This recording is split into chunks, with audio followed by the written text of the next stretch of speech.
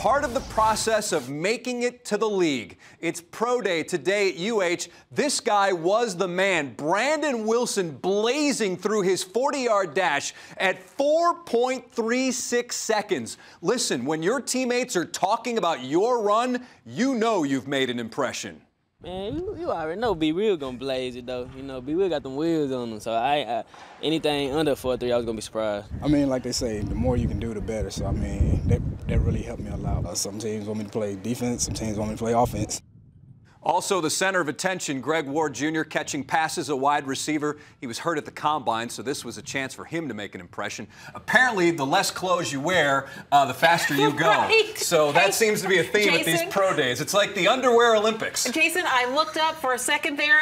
It looked like the guy had nothing on. You got my attention, needless to say. She was all eyes, Jason. And guess what? NFL scouts certainly got their attention as well. Yeah, he's moving fast. Yes, quick, fast. very quick. Thank you, sir.